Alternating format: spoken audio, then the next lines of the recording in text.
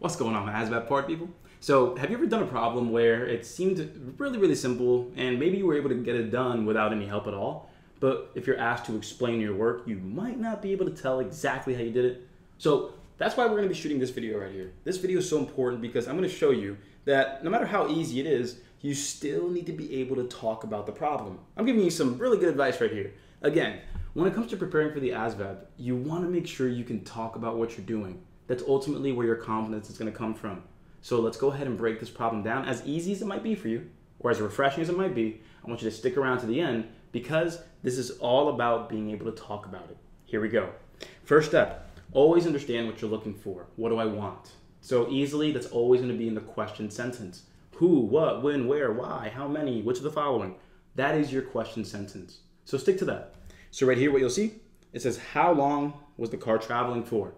Okay, cool. So I'm looking for how long the car was traveling for. And if I'm looking for the exact units, I can go ahead and check this out right here. All of the answer choices say hours, including D, where it should be singular, not plural. Nice mistake. So with that, we're going to notice that we're looking for time. Again, the short story here is it says we're looking for time. The answer choices, the units are hours. So step one, I want, car was traveling for blank hours. So again, we're looking for time. Keep a little mental note of that. That way, when you go into the information, you're going to pull all of the information you have. It's not just about the numbers, it's about what the numbers mean. So once you have what the number means, then you'll slowly be able to start realizing, oh, that's how these numbers are connected. Because again, it's not about the numbers, it's about their connection, what they mean. Before you continue, think about your current situation. Are you trying to pass as soon as possible? Are you trying to pass now and get promoted later? Or are you trying to take your sweet time to get the highest score and best job that you possibly can get? Well, the great thing is we have plans to cover each of those types of scenarios. That way you're not breaking the bank, you spend as little as possible and get your military career started. Check out our full program, here are the details, and let's ace the ASVAB, my party people. Back to it. So here, watch this. Going through the questions right here. A car traveling at an average speed of 50 miles per hour eventually travels 100 miles. So let's write this information down so I can prove to you how you know what type of problem this is, what formula to use, and how to plug it in the right way. Right here, I see that it says, again, traveling at an average speed of 50 miles per hour, and then it says travels eventually 100 miles. So let's break that down. What does the 50 mean? What does the 100 mean? Well, anytime, anytime you see average speed or the word per, that's very indicative of a rate. Again, the two clues that I'm giving you. Average speed is a clue and the word per, because the word per connects 2 units, miles per hour. 2 units being connected, a rate is a connected unit. So there we have it. Boom. We know that we have 50 miles per hour. And again, the word per gives away that it's a rate. And then we see that it travels 100 miles.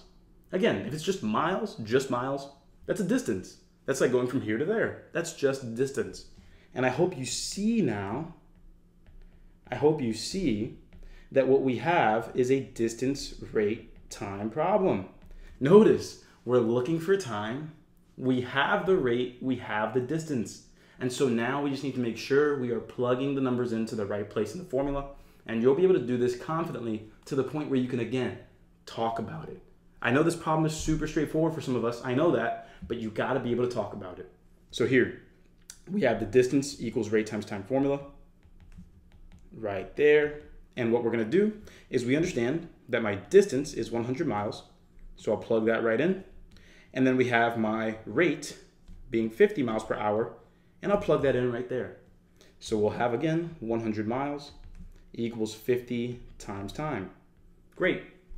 And so what you notice here is that, okay, we have an equation, but how do we solve this?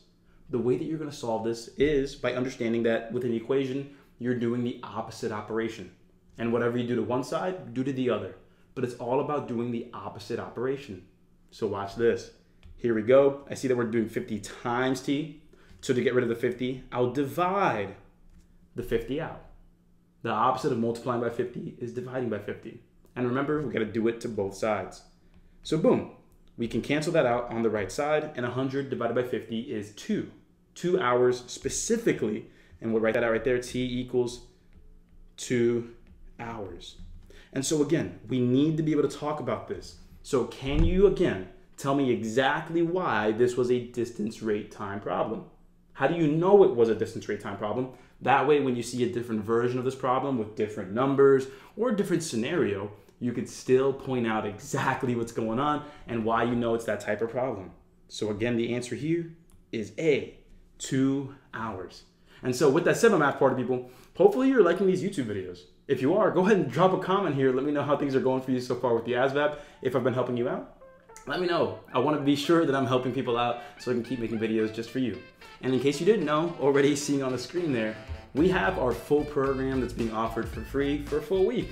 And the reason why is because we know that we're the #1 program in the nation.